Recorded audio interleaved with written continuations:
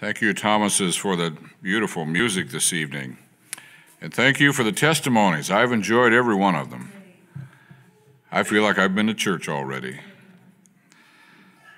I love to hear the accounts of people who got victory over sin and over the carnal heart. Sister, I really enjoyed your testimony. Can I use that in a sermon sometime for an illustration? If you have your Bibles, open with me this evening to Romans chapter 3. And what I'm going to talk about this evening is going to lay the foundation for our next 3 nights of preaching.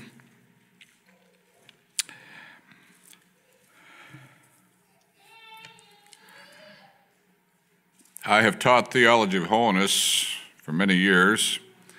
I'm teaching it next semester, just going over my syllabus today for it.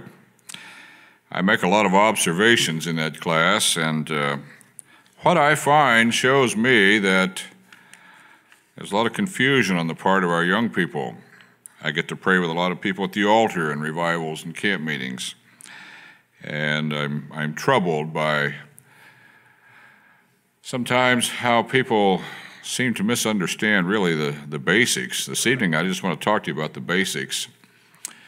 I, for example, will tell the students on the first day of class, take out a half sheet of paper and jot down for me 5 sins that a person might commit or has committed in their lifetime, you yourself or someone else.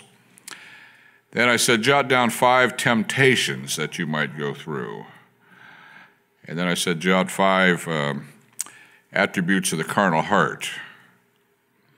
And then I'll collect those and take them to my office later and sit there and worry and pine over what I'm reading. Because most of these young people have come out of Christian day schools. Many of them have grown up in church parsonages and attended holiness churches, and I'm wondering if their bright, young, fertile minds haven't got things sorted out any better than that, how in the world do they encounter the devil and temptations? How do you know if you're living above sin if you don't know what sin is? How do you know what carnality is, what it isn't? I wrote an outline for misconceptions about holiness. Left it on my computer at home, and I about half tempted to have my wife send me that document, and I'll print it off or write it off and might preach it out here. I don't know. I know what the Lord wants me to preach this evening, though, because I wrestled with it all last night. Oh, I said some of those people have been in camp meetings where I've preached this. Some of them will recognize it. Oh, maybe I'll change a few illustrations. Maybe they won't recognize it. And I got up this morning, turned on the computer, and opened my email account, and I subscribed to a couple of devotionals. And the first thing my eyes fell on was the title of the sermon I was thinking about preaching for tonight. So I said, well, maybe I'm a little slow. Of course, last night was a little challenging.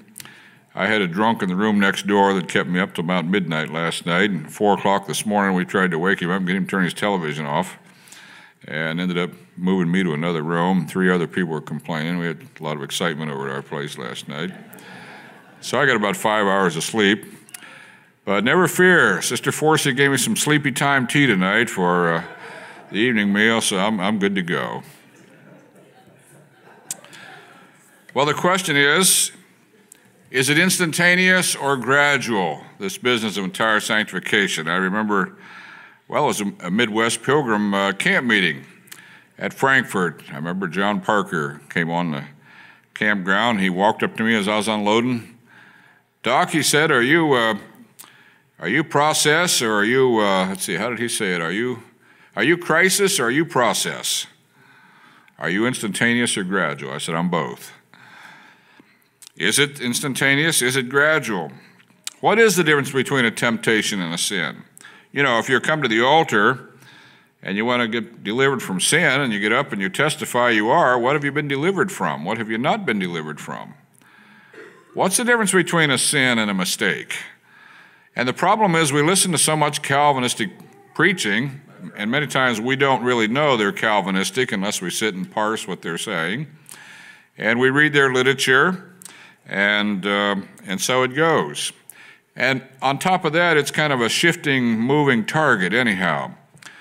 Do you know this evening, according to a late survey done, I read in Christianity Today, that Of the Southern Baptists, only 15% of them are five-point Calvinists. Now, that's what I read in Christianity Today by somebody who knows how to take surveys. Did you hear about the preacher in the big Baptist church in Tulsa, Oklahoma? On Monday morning, called in his youth pastor into his office. The senior pastor looks at him. He said, "Son," he said, "I heard you're preaching Calvinism over there, teaching Calvinism in your youth group." And the young youth minister said, "Well, yes, isn't that what we are?" And the pastor said, "Well, we settled that problem years ago." So he said, "Son, I don't know how we're going to get along without you," but he said, "Starting right now, we're going to try. You're fired." And fired him as youth pastor for teaching Calvinism in a Baptist church. I read that in Christianity Today. I guess it's true. And then there are people like Dale Moody, who taught systematic theology at Southern Baptist Theological Seminary for 37 years. I have his book with me this evening. Dale Moody taught for 37 years at Southern Baptist. I guess he'd know a little bit about theology, wouldn't you think? 37 years in a seminary. And he wrote a book, and then he wrote a commentary, a little book. It's a study in the Epistle of the Hebrews and the Baptist history. And his book is called Apostasy. I just sent and bought it just so I could show it to you tonight. And this book actually teaches of the warning passages in the book of Hebrews. Moody says you can actually backslide and lose your salvation. Really? And you know, the president of Southern Baptist Theological Seminary called him in. It was in 1983. Dr. Roy Honeycutt was the president then at Southern Baptist down in Louisville. And he said, "Dr. Moody," he said, "you wrote that book?" "Yes, sir." He says, "You believe you can lose your salvation?" Well, I said, "I don't know how you can read the book of Hebrews and be intellectually honest and come to any other conclusion." Well, he said, "Dr. Moody," he said, "it's been nice having you on the staff for 37 years, but he said, this will be your last year here," and forced him into retirement. So 15% of Southern Baptists still hold to five-point Calvinism. So it's kind of a shifting target. No wonder people are in confusion as what's going on. So as I tell my students, rather tongue-in-cheek, I'm from the IRS and I'm here to help you. I want to help you this evening. Now, I see it's already 5 minutes of 8, and I've really enjoyed the service thus far. But you know, I've really enjoyed reading these on the Facebook. There are just dozens of tributes to Brother French, Bob French. Some of you have been reading, and some of you have been making comments. I've read your comments. And again, I see him talking about his hour and 15-minute and hour and a half sermons, and that gave me courage. If Brother French can preach for an hour and a half, my. And my problem is I spent most of my life, more of my time behind a lectern than I have behind a pulpit. And you sort of get into a routine, you know, in your mind. You sort of program yourself. Monday, Wednesday, Friday classes are 50 minutes long. Tuesday, Thursday classes, hour and 15 minutes long. The seminary night classes are 3 hours long. And Saturdays are 8 hours long. And I sort of get into a certain cadence, you know, sort of a routine. So I've told people, you want to pray that I'm on my Monday, Wednesday, Friday schedule tonight. That's what you need to do. All right. All right. Let me give you a quote from Dr. S.I. Emery. You wouldn't believe it if I said it to you, but maybe you would if Dr. Emery said it. Listen to what he said now.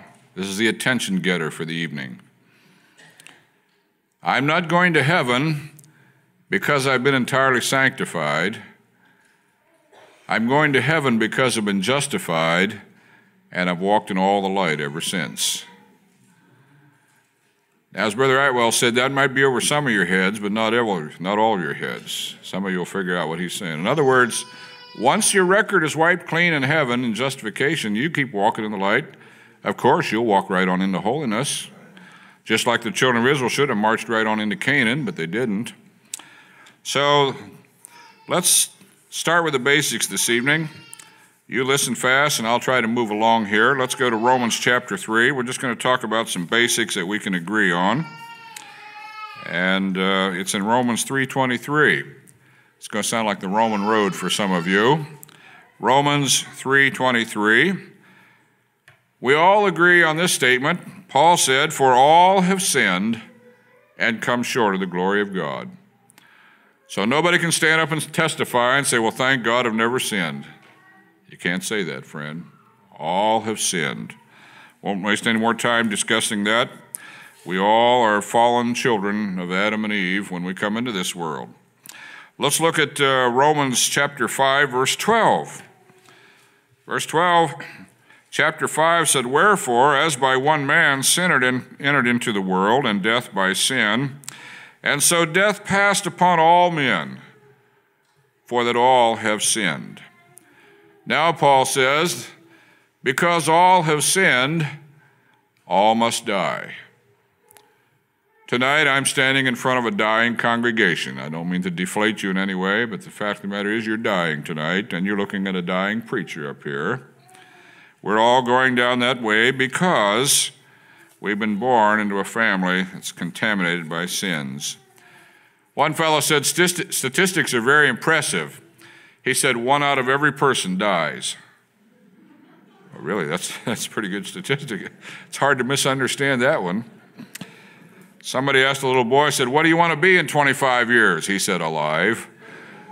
Wow, you can see where his focus in life was. He wasn't thinking occupation, he just wanted to be alive.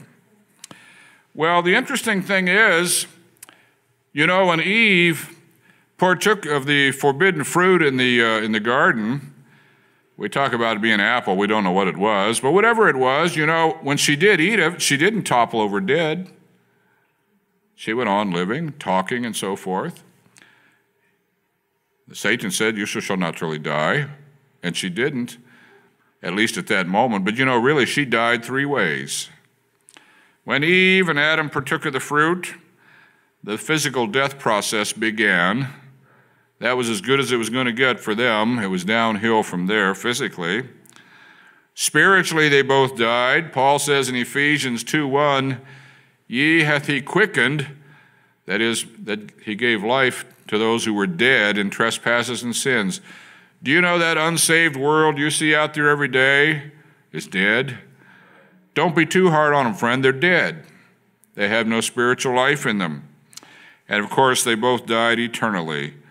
Ezekiel says it, "The soul that sinneth, it shall die." Let's go to Romans chapter 6. I'm trying to move along here this evening. Romans chapter 6, verse 16 is a favorite verse of mine. Actually, there are 2 basic truths in there. I'll look at the first part of the verse.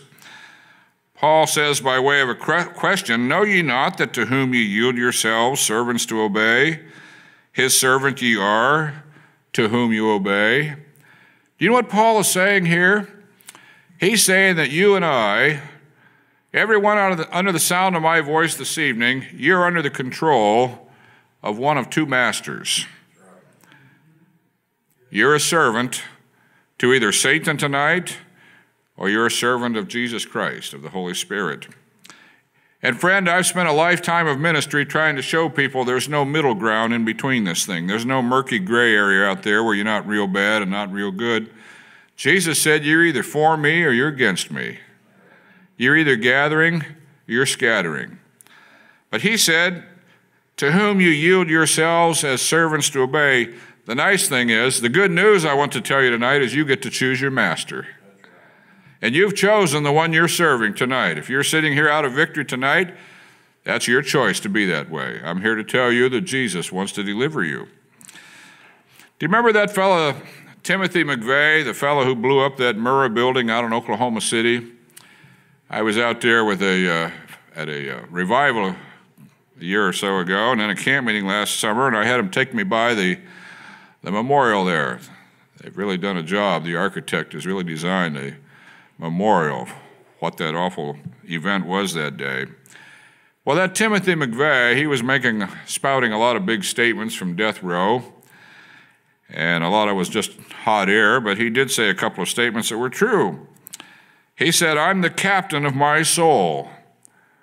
He said, I'm the master of my destiny. And I said, well, you got that one right, Timothy McVeigh. That's true. You're the master of your destiny tonight. Where you spend eternity is entirely up to you, friend. Nobody else has anything to do with that. So you get to choose your master. And you will choose your master on how you make choices throughout the day. Have you thought of how many choices you've made today. Now this day is winding up. We're getting down a little after 8 o'clock already.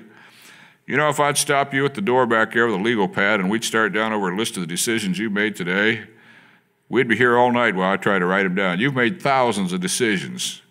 Many of you almost made them involuntarily. You made them almost without thinking about them.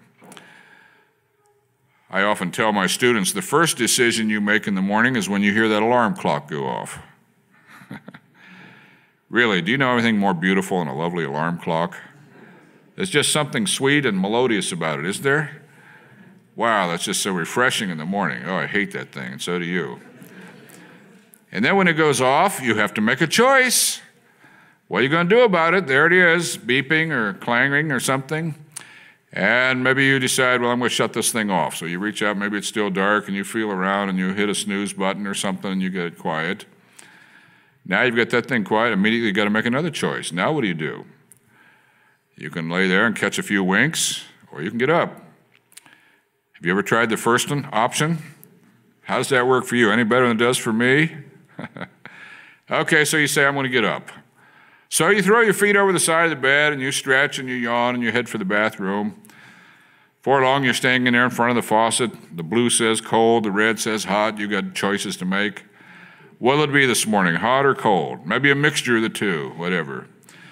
Now you're in the closet looking for clothes. What'll I wear? You got to decide on something. Now you're down in the kitchen looking through the cupboard. What'll I eat this morning? Making choices. Then it's time to go to work. You make a choice. You decide to drive to work. Since it's 20 miles, rather than walk, you're going to drive. You make that choice. Now you're out in the garage and you get in the car and you decide to use a key to start the thing. It's always easier than trying to hotwire it. So you put the key in it, you decide to turn the thing. I mean, you see what I'm saying? And then now you got the thing running, now it's time to back. Oh, you better open the garage door. You better make that choice. I tried it one time with the garage door half open. Brother Glick, that doesn't work very well. That'll get me down to my auto repair shop. I used to pastor him. I always said, I love you. He said, you bring me more business. So you decide to use reverse. That's always best to get it out of the garage. Now you're out in the street and you choose drive, and now you're going down. You know, you've made hundreds of decisions already, and probably not one of those choices has any moral value attached to it. Doesn't mean a thing about your walk with God or how you're getting along. These are just necessary choices. But now as you're cruising down to the local intersection, you see that red sign. It says S-T-O-P. Now you've got another choice to make. How did Brother Egan say it? I told you about it at the supper table tonight. Stopped late one night down in Alabama somewhere. Trooper pulled him over. The fellow said, didn't you see that stop sign? Yes, Brother Egan said, but I didn't see you. I have students who talk about doing a rolling stop. Now that's a good one for you, isn't it? A rolling stop. Do you know what an oxymoron is? That's a self-contradictory expression. You can't have it both ways. You either stop or you keep rolling. We have a four-way stop about 1.5 miles from our house. Little crossroad there, that's the town of New Garden. All it is a four-way stop. And there's an Ohio State patrolman who likes to park back in that abandoned gas station back in there and keeps an eye on things. One morning I decided to go over and greet him, so I drove over alongside the state police car, rolled my window down. Here it was a woman. It was a woman trooper. And she greeted me, and I said, how you doing? Fine. I said, is this a good place for you to park? Oh, she said, I do good business here. Yeah, it's a good place, sure enough. You see, when you saw that stop sign, now you're going to make a choice that has some moral value attached to it. God's word says some things about being in subjection to the authorities and the rulers and so forth. If you can learn to make your choices right, the moral choices, you can live above sin, friend. You get to choose. You get to choose if you're going to obey the rules at school. You get to choose if you're going to obey the rules at home. Mom and dad have rules. Teachers have rules. Churches have rules. Rules, rules, rules. Everywhere you go is rules. You get to choose what you say. Did you know that? Oh, I've pastored people that say, "Oh, I just blurted out," no. You get to choose your words, and you'll answer for your words according to what Jesus said. If you didn't get to choose them, I doubt if he'd have you answering for them. But he says every idle word, every word you say, you'll answer for it. You get to choose what you look at. It always gets real quiet when I mention that. You get to choose what you look at. Now, you can't help what you see, but you choose what you look at. Can you sort that out, what I just said? You can't help what you see. God gave you a beautiful pair of lenses. It's like a camera up there. It'll just scan the horizon. It'll take in things. Your peripheral vision will pick up things on the side. That camera's just working like it's supposed to. You can't help what it brings in. But once it brings in something and you process that signal, you get to choose now what you're going to look at. You get to choose if you take a second look or not. Do you know there was a church father, actually he was an Eastern Orthodox, John of Damascus. The Eastern Church calls him Saint John of Damascus. Do you know around the year AD 600, he wrote this in one of his books. He said, "I fast with my eyes." How about that? I fast with my eyes. John of Damascus said, "There are just some things I won't look at." Wow, if he said that in AD 600, what he would say in AD 2014 on a hot summer day down at Walmart. Whew. Talk about fasting with your eyes. About need blinkers, blinders or something. I fast with my eyes. Now, how you make these choices, the ones that have moral value attached to them, determines your relationship with God. He holds you responsible for the choices you make. In fact, as you make the right choice, we like to say, along with John in his epistle, that if we walk in the light as he's in the light, the blood cleanses us and we have fellowship. Do you know all you can do is walk in your light? You can't do anything more than that, and you better not do anything less than that.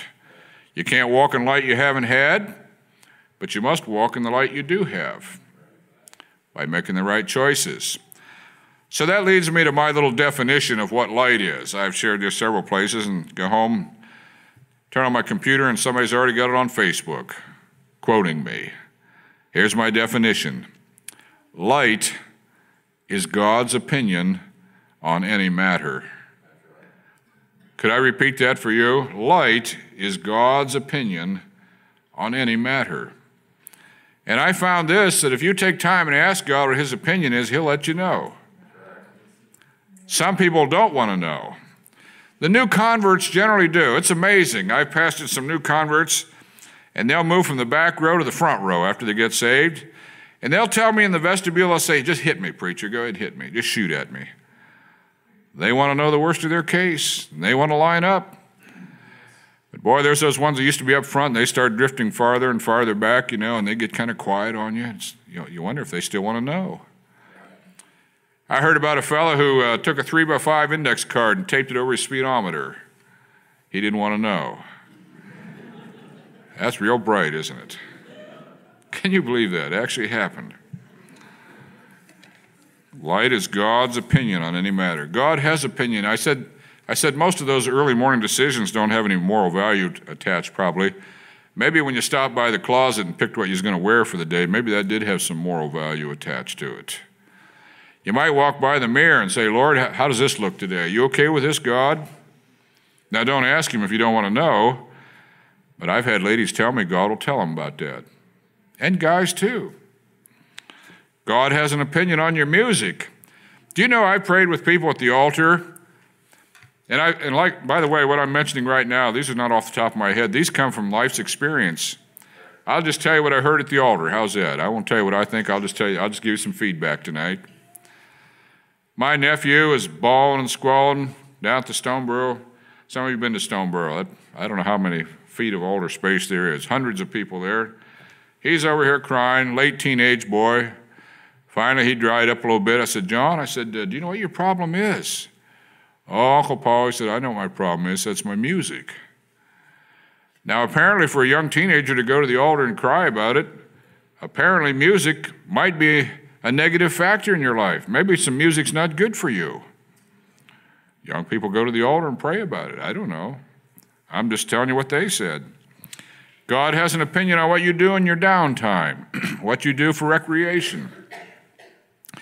Do you know I've pastored people who just seem to get along, they just thrive about 50 weeks out of the year. And then vacation time comes and they pack up and head out and they're gone for 2 weeks. And when they come back, Brother Thomas, there's something different about them. And I've often wondered what they did during those 2 weeks where they come home so dry. Do you suppose maybe they compromised a little bit, thought they were far enough away they'd get away with it or something, did something they shouldn't have? I don't know. I think God has an opinion on what you do for recreation and vacation. He has an opinion, of course, on life's companion, probably one of the most important decisions you'll ever make. A wife or a husband will make or break you. How many young men used to come by my office and ask me what I thought about the girl they were going to date? What do they said, what do you think? Can you see her in the park? What do you think? Is she potential for parsonage? And I used to be dumb enough to tell them what I thought. Boy, I'm a slow learner. They'd go right out and tell the girl everything I said, I thought I was giving counsel in my office, Instead, I'm in the process of losing a friend. Our old pastor, when I was a young man in Bible school, you'd have to know him, dear Brother McPherson. Some of you know him. Brother McPherson was all burdened down about some of the matches he saw shaping up among the Bible college boys. One morning, as only he could say it, right in the middle of a worship service, "Men," he said, "some of you could have reached out in the dark and done better than that." He was all concerned that they were matching up the wrong way. God has an opinion. If you'll take time to ask him, he'll give you his opinion. Certainly God has an opinion about life's work. Do you know what I've stopped doing? I've stopped asking young people what they want to be when they grow up. You know what I like to do? I like to ask, what's God want you to do when you grow up? I'd like to inculcate that idea. God's already got a plan for you. Forget your plan. Find what's the plan God has for you. And God will give you his opinion, and you'll be happy if you'll follow his opinion. So you'll walk in the light. And as I said, that's all you can do. And by the way, take it easy on the other fellow who doesn't have as much light as you do. Don't try to help the Lord out by giving people light. There are 3 ways you get light, perhaps more. I'm just going to mention 3 for the sake of brevity here. You get your light, first of all, from the Bible. The psalmist says, "The entrance of thy word giveth light." I don't know how to quantify it, but I would suspect you probably get 95% of your light right out of the Bible. And by the way, God will never let you do something and tell you something that contradicts his word. Stick with the word and you'll be all right, friend. You'll get most of your light there. You'll get your light from your conscience. John says in his gospel, he's the light which lighteth every man coming into the world. God builds a little built-in moral indicator in your heart. We call it the conscience. We sing that song, "Quick as the apple of thine eye, O God, my conscience make." I want to have a tender conscience, friend. I've pastored people. I've got some friends and relatives that have messed around with their conscience till it's totally unreliable. They've educated their conscience or they've seared it. It's not reliable at all. If you keep a tender conscience and you walk in the light, God will speak so you can hear him. If you want to hear his voice, he wants to be manifest to you. And then there are personal convictions. Sometimes God will just speak to you about a matter. Says, "Son, I know everybody else is doing it, but for you, I really don't want you to do that, son. That's just unique for you. You don't have to testify about it unless you think I want you to. That's just between you and me." And I could give you some examples. Sometimes I take time right here, but this evening's a little late. I'm not going to take time, but I give you some examples where God gives an individual conviction where they should go, not go, maybe something about clothing or whatever. And God will speak specifically to you. Probably not as a new convert, but as you move along with the Lord, since he knows you, he knows how you're put together, he knows what moves you, what stirs you, what you'll respond to. God may give you some things that's just unique to you because he trusts you.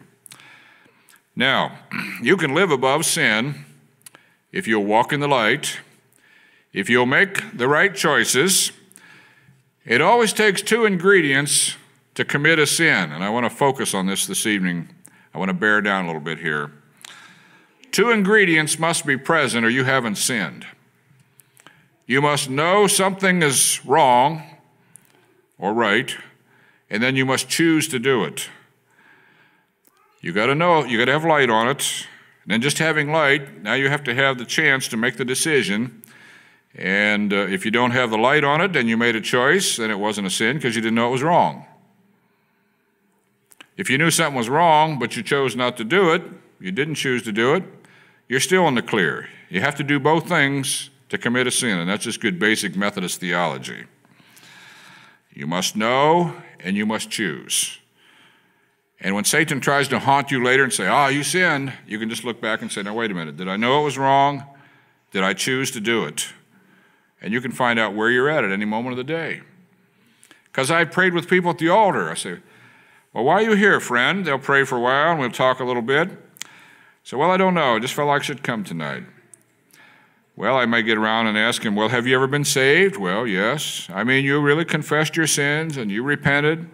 You told God you were going to change and you believed him and God saved you. Yes. I said, now have you sinned since then? And their eyes will kind of glaze over and they'll kind of get a foggy look to them and they're not sure if they have or not because they don't know what sin is. Just to have some negative feelings about something doesn't mean you sin. Just to be tempted doesn't mean.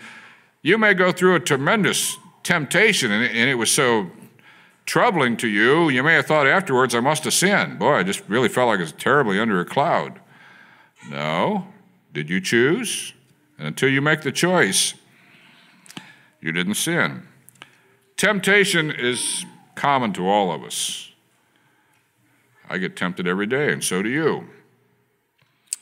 A little boy went into the grocery store one hot summer morning. He was hungry, and he was broke. Now, grocery stores are no place for hungry, broke boys. And he wanders up and down the aisles looking at the food, ends up back in the produce section, and he's standing there looking at that mound of apples. They've got all polished up, kind of pyramid shape. And the double doors swing open, and out comes the produce manager and catches this boy standing there staring at that pile of apples. Hey, boy, he said, what are you trying to do, steal one of my apples? And the boy looked up at him, and he said, no, he said, I'm trying not to. Well, son, why don't you just get out of there? You know, we make our own problems. I prayed with young people at the altar, and they tell me I've got to change friends. My companions are no good for me. They know that. They know where their area of weakness is. Maybe you need to change some companions. Probably if you're really on fire for the Lord, most of those bad companions are going to kind of steer away from you anyhow because they're going to be uncomfortable around you. If you're living so close to them that they're comfortable around you, maybe you need to get a little closer to the Lord. It's really not a big problem if you really walk in the light because they'll just sort of peel off and go their own way. They'll get tired of you raining on their party. But then old habits die hard. I heard about the lady who wanted to lose weight, Christian lady, relatively new convert, and she prayed about it. Half the holiness people I know want to lose weight. Men and women both. This seems to be a chronic issue. And so this lady, she figured out what her problem was. When she drove to work in the morning, she'd go down to that intersection on Main Street and take a right and go up there, and there was the pastry shop up there. That was her besetting sin. So she said, I'm going to outsmart this thing. She decided to go a different way. So instead of turning there, she would go a block beyond, go the long way around and on out to her place of work. And it worked well for quite a while, but as I just said, old habits die hard. Sure enough, sort of half absent-minded, one morning she got down to that intersection, turned right, started down Main Street and looked up and saw that pastry shop sign, and oh no. And then she had this brilliant idea. She prayed. She said, Lord, she said, if you want me to have any of those pastries this morning, she said, you'll have to have me a parking spot right in front of the main entrance, and then I'll know it's okay. That's how she prayed. Later, she told her friends how it worked. She said, sure enough, she said, on the 8th trip around the block, There was a parking spot right in front of the pastry. She said, I went and got my cream sticks and came out, and she said, as I drove away, I said, oh, isn't God good? That's what we do. And then we look in the mirror and say, what went wrong? Just being tempted is not the same as sinning. We're all going to be tempted. Don't let Satan trick you up, friend. God can help you in the place of temptation. I like to ask my Pentateuch students, at what point in the temptation did Eve really cross the line and commit the sin? Now here she is, there's this tree of the knowledge of good and evil, have no idea what it was all about. Theologians think they have generally an idea why God must have put that there as a time of probation. And Eve, very foolishly, like the pastry lady, is hanging around this tree. And here comes Satan. Yea, hath God said? He starts off asking questions.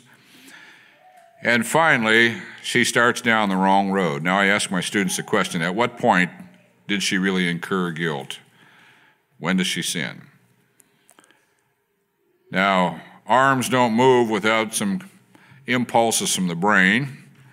Is it when that arm first starts moving out toward the forbidden fruit? Going toward the fruit, is that when she sinned? Or maybe she doesn't, maybe she's in the clear until she actually touches the fruit. Maybe contact with the fruit does it. Maybe that's her sin. Maybe it's okay until she actually breaks it loose at the stem. Maybe that's it. Or maybe it's not until she starts back toward her mouth with the fruit. Maybe she's still okay until she actually touches the skin to her teeth and bites through it. Maybe it's not till she swallows it, sends it across her palate and down the esophagus. At what point, class, did she actually sin? And I always get a bunch of volunteers and a half a dozen guesses. And finally, some Sharpie who's heard me somewhere else gives me the right answer. Do you know what the answer is? She sinned when she gave the consent of her will to do it. Before she moved a muscle, the recording angel in heaven's already got her guilty of sin. Why, you say, how could that be? She didn't even reach. She didn't move. She never touched it. She didn't eat it. How could she have sinned? She gave the consent of her will. She knew it was wrong, and she made the choice. And the minute she makes the choice, she crosses the deadline. Let me illustrate it another way for you. Well, I'll back up and say this. You might say, well, that's a little theoretical. Do you got any proof for that? Well, I think I do. We go to the Sermon on the Mount, and Jesus is talking to them, and he says, you have heard that it hath been said, thou shalt not commit adultery. But he said, I say unto you, you know where I'm going, whoso looketh upon a woman to lust after her is guilty of the sin of adultery. Jesus said that. I'm going to go with Jesus on this one. All right? You say he never touched her. He never suggested a thing to her. He never spoke a word. He never made a move. But in his mind, he said, I would if I could. If my wife wouldn't catch me or my husband, if my church wouldn't find out about it, if this wouldn't cost me my job, my career, and in your mind you said, I would if I could, God said, you've crossed the line. Once you made the choice, friend, you bought the farm. Jesus said so. Now, I sort of jokingly say, let me illustrate it this way. Let's suppose Pastor Forsey and I decide we're running a little lean on cash. You remember when Peter and John went up to the temple to pray? Like typical holiness preachers, they told the beggar, they said, silver and gold have I none. Typical holiness preacher, broke. So I said, well, Brother Forsey, I see a Huntington Bank up here on Main Street. Before I head out of town on Monday, let's go up there and do a bank job. Saturday, we'll go down and case the joint. We'll look it over. We'll go in, check out the teller's cages, and we'll get the lay of the land. We'll decide who's going to do the talking. We'll decide who's going to drive the getaway car. We'll even discuss how we're going to split the proceeds. Since this is my idea, I probably ought to get a larger cut than you, but maybe 50-50. Okay, I'll be magnanimous. And we get this deal all ready to go for 10 o'clock Monday morning before I go back to Ohio. So I pick him up at 9:30 and pull out onto the Suicide Alley out front here, and a Mack truck runs over us and flattens us. We're 2 grease spots on Route 32, is it? Do you know on the books of heaven we'll have to answer for a bank robbery? You say, well, you never got near the place. You didn't get in the parking lot. You didn't go in the lobby. You never said a word. You never saw a dollar. No, but we gave the consent of our will. And that's when you cross the line. And that's good Methodist theology.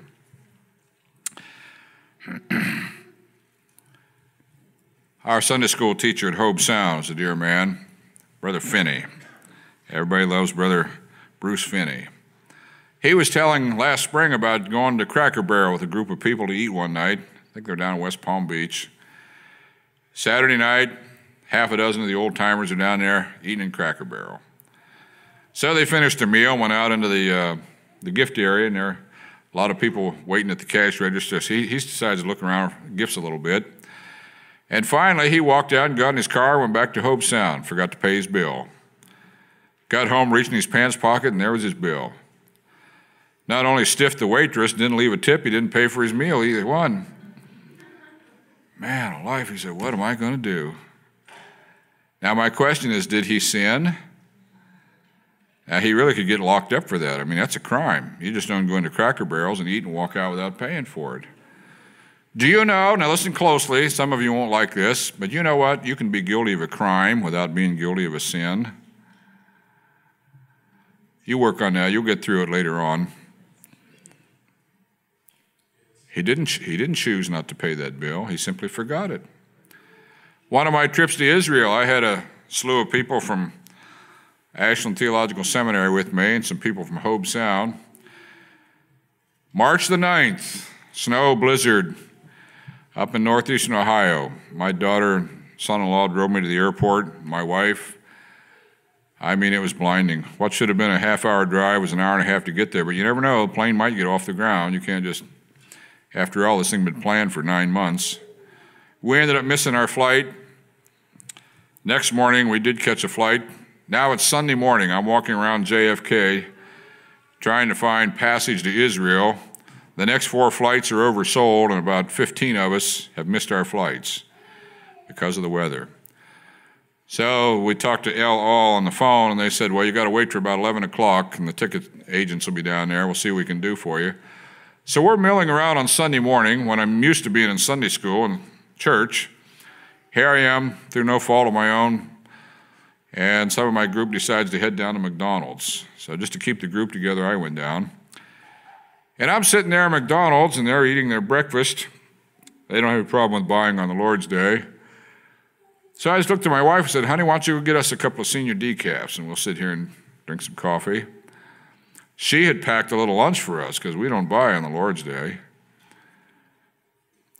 She gave me kind of a funny look. I said, well, okay, if you don't want to, I will. She said, well, don't get me any. I don't want any. And I sauntered up to the cashier and ordered myself a decaf coffee, 9 o'clock Sunday morning in JFK Airport. I went back and sat down across from her and started to drink this, and my wife said, honey, do you know what day it is? And I bet threw the coffee on my lap. I said, oh, what in the world have I done? Man, here's my students. I'm sitting here buying coffee on the Lord's Day. Man, I mean, the jig is up. I'm done. You know, it's curtains for me. Did I sin? Well, I chose to do it, sure enough. But in ignorance, I'd forgotten it was the Lord's Day. I'm as innocent as Brother Finney. Do you see how it works? You got to know, and you got to choose. In that case, I had chosen, but I didn't know.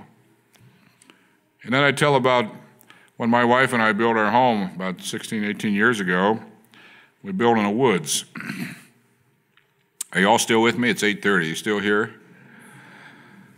So I made a small backyard. No point in having a big yard. Don't mow any more grass than you have to. And so we're pretty close to the woods. I mean, we had 70, 80 feet trees around the house. My wife's one of those souls who she never asks for anything. Some of you ladies know her.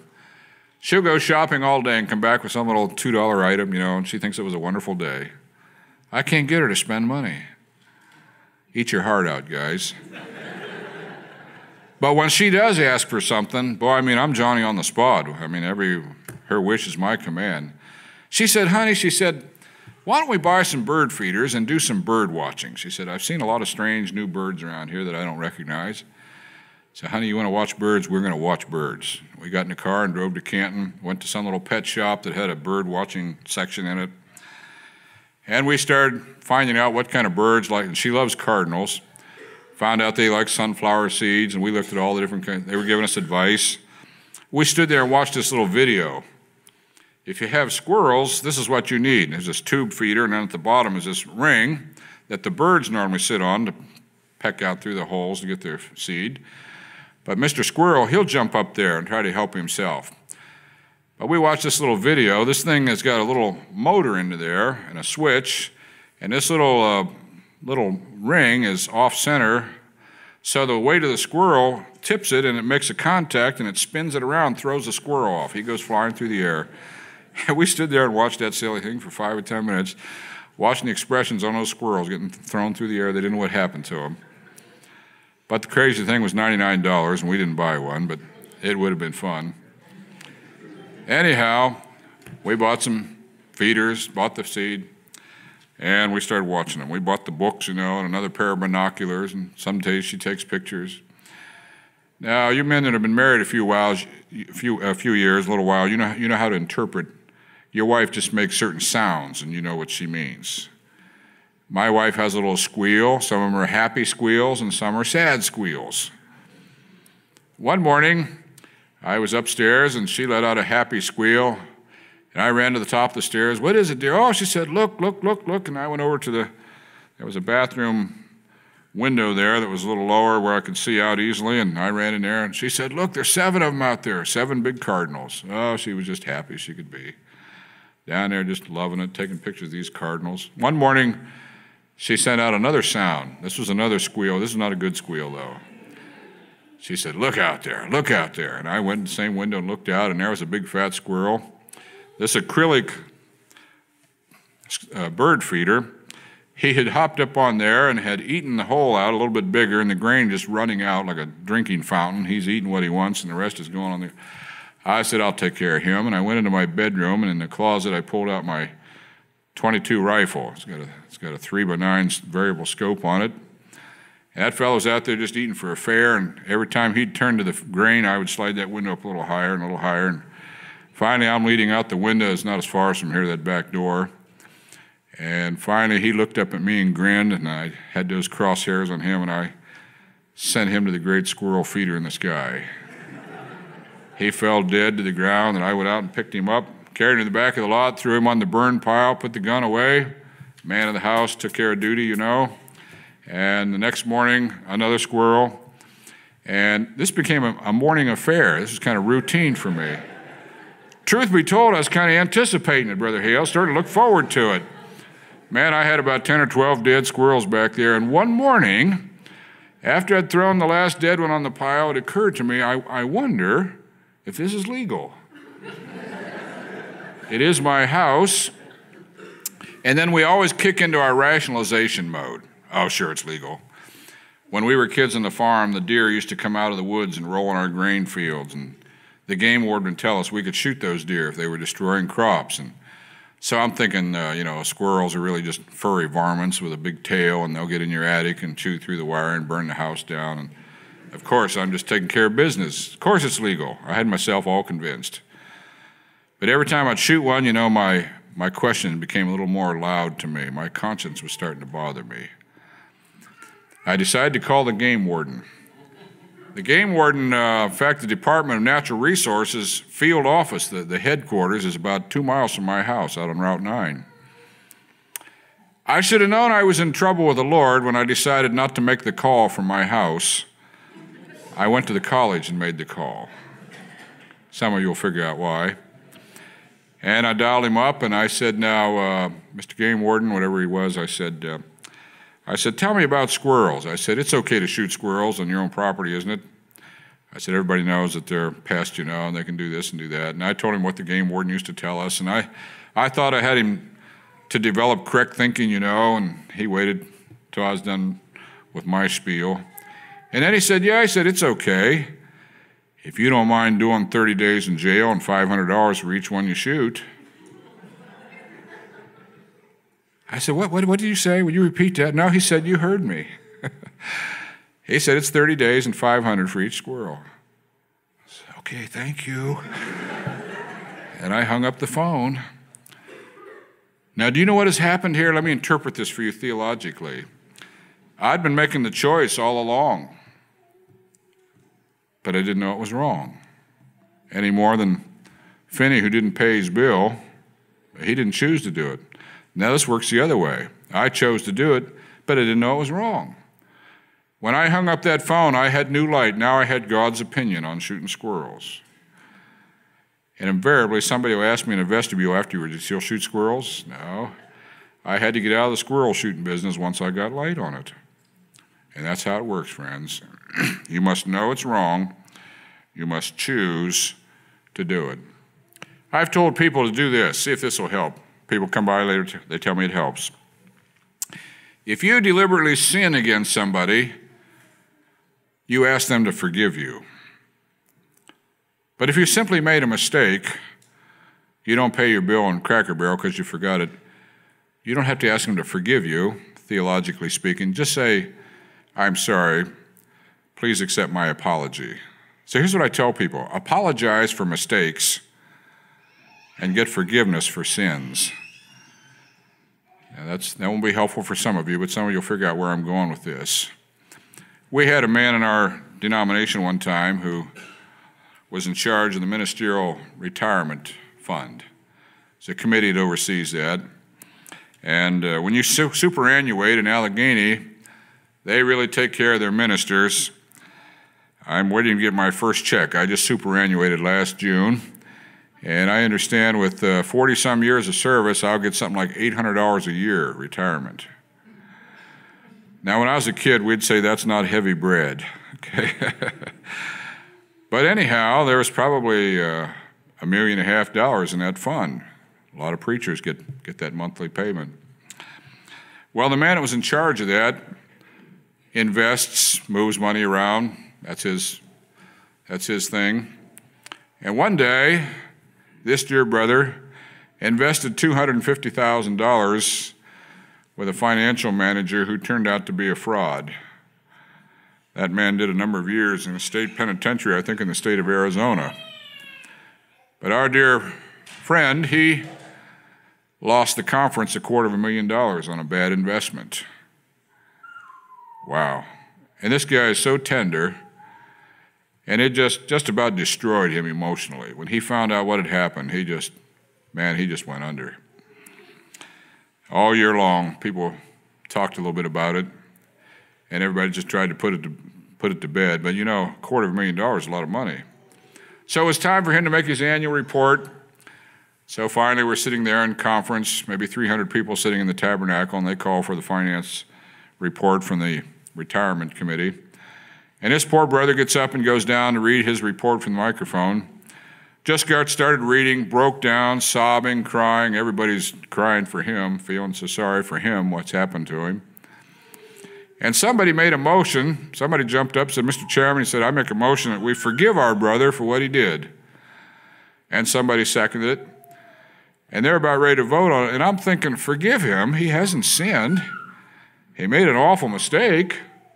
He hadn't quite done his homework enough on this fellow. He was taken in by a quack, and it cost a lot of money, but really it wasn't a sin.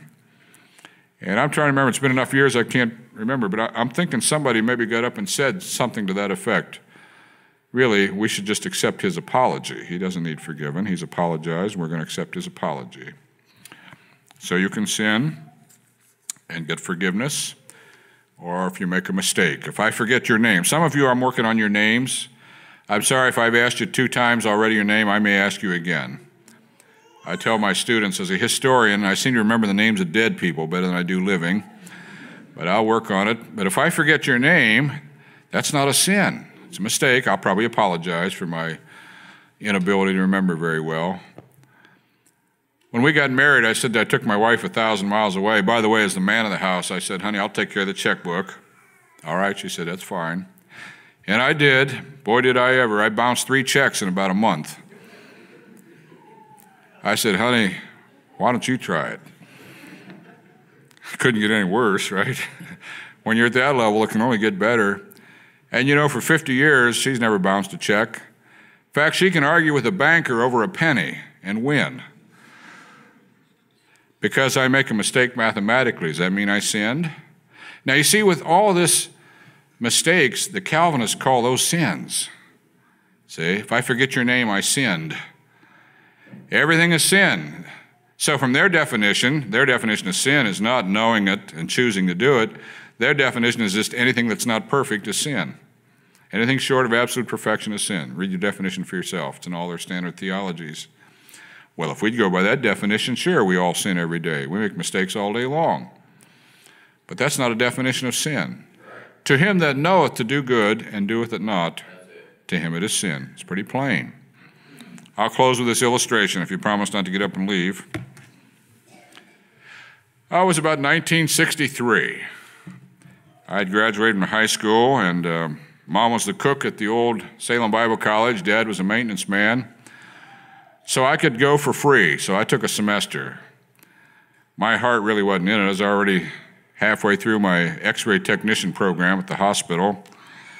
But anyhow, I took some classes, and that winter, that December, the old Salem Bible College was going to give a Christmas cantata in the old Salem church. Now, they have a beautiful church today, like you do.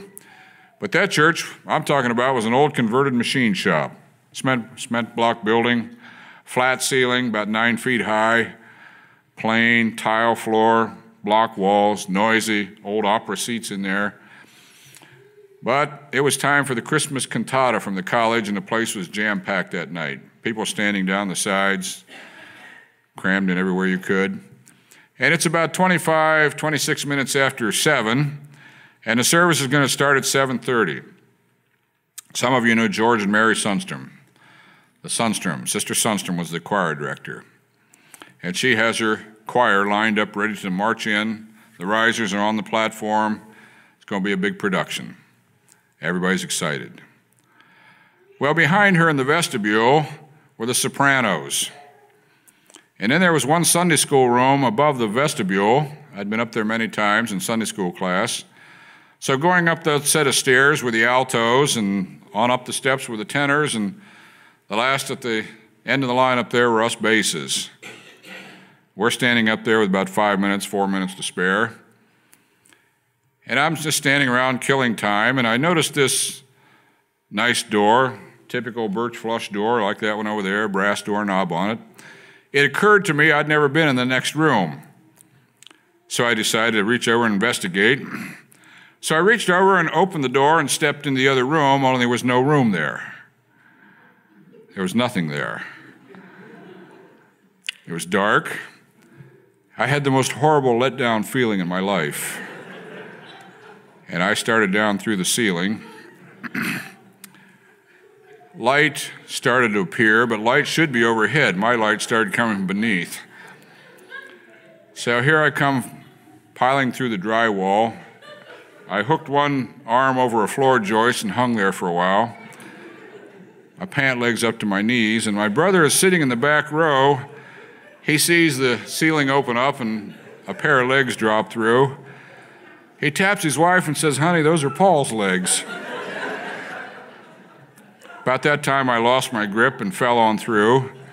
And dear Sister Sundstrom was standing right, this little sweet, quiet cherub handmaiden of the Lord. She deserved better than this. And I ricocheted off her left shoulder and landed on the floor beside her. My brother said she just jumped up and down for a little while and her feet moved, but she didn't go anywhere. Then he said she got traction and ran all the way to the front of the church, and he said she just kind of jumped around, made funny sounds. Hoping nobody had noticed, I got up on a chair and tried to push the drywall back up, but it wouldn't stay put. And I just gave up and ran out the church and left. Met my mom and dad outside and said, "You won't believe what happened." They didn't. Now, did I sin? It's a horrible event. Burned forever on my brain. Really, it wasn't a sin, though. It was an awful mistake. So it really doesn't matter how big the fiasco was. The question is, did you know it was right or wrong, and did you choose to do it?